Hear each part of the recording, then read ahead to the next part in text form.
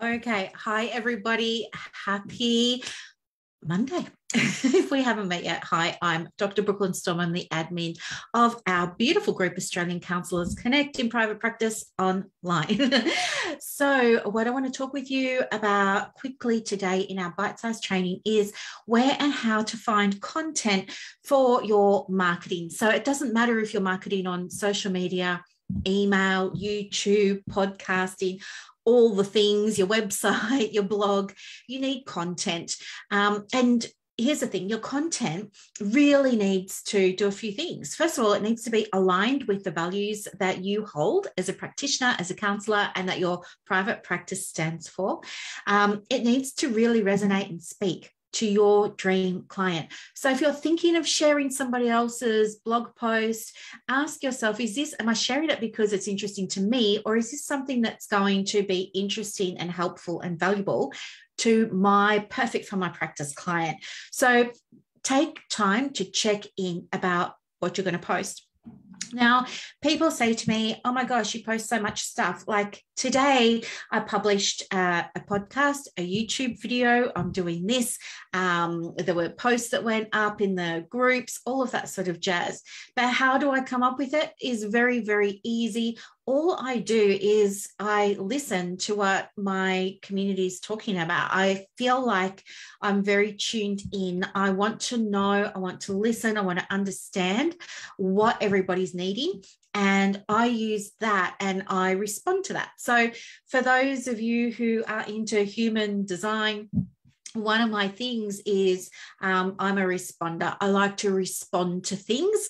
And so my content is what I call responsive. So it's very easy for me to come up with things because I'm simply responding to a need that's there. One of the ways that you can find content for your marketing is to get in tune with your audience and really listen. What are the themes?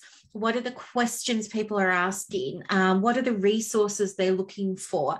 What are the beliefs that they have or they don't have? What are the behaviors that they're engaging in that are kind of holding them back from getting to where they want to be?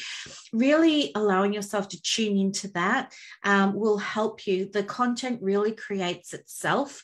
The other thing is, if you're already working with clients, be reflective. At the end of the day, have a little, notepad thing on your phone or on your computer and just brain dump 3 or 4 or 5 things or topics or themes that you've noticed evolving or emerging in the practice that day, or themes that you're seeing emerging in the practice over the last few weeks. Themes are always a really great way for you to keep your finger on the pulse and make sure that you're providing content that's consumable, that's wanted, that's sought after by your perfect for your practice clients. Okay. The other thing too is, if it makes it easier for you, create a little posting schedule. You know now that every Monday I do welcome posts in my group. That's kind of like my Monday posting schedule. Monday is my welcome to my world. Good day. Wednesdays and Saturdays are my podcasting days. And then I share those podcasts out with the world on social media and everywhere then. Saturday, Saturday is also my email day. But you can think about different days that you want to share different information.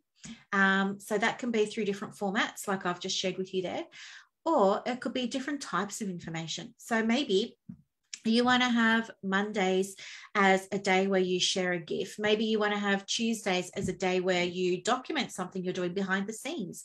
Maybe it's a picture of your room that you practice in, or maybe it's a picture of the software that you use, or maybe it's a picture of your membership badge, or maybe it's a picture of your degree or your qualification or something like that. So maybe Tuesday is kind of that documenting behind the scenes, getting ready for my first client type of post. Maybe Wednesday is a tip, but make sure it's a tip that is actually going to be useful and valuable for them. Don't just do something general like box breathing, or, you know, go for a walk or something like that. Make your tip something really practical and juicy that they can implement straight away and get a result from. So really think about the quality of the tips that you're putting out there, and do not be afraid to share your best stuff. I share my best stuff all the time, and it's one of the ways that I grow my groups, plural. Maybe Thursday you want to do something that's more sort of around the education space. So maybe you want Thursdays to be a little bit of an intro to a therapeutic modality you use, or what they can expect when they come and see you for counselling, or education around the difference between different types of practitioners. Do you know what I mean? So you could have Thursdays as your sort of education post, and then maybe you have Fridays as your come and work with me post, you know, so you're inviting people to connect with you, you know, every single Friday, and they get used to that, and they expect to see that invitation come up, and they come to rely on it and trust it. So there are lots of different ways you can structure how you put the content out.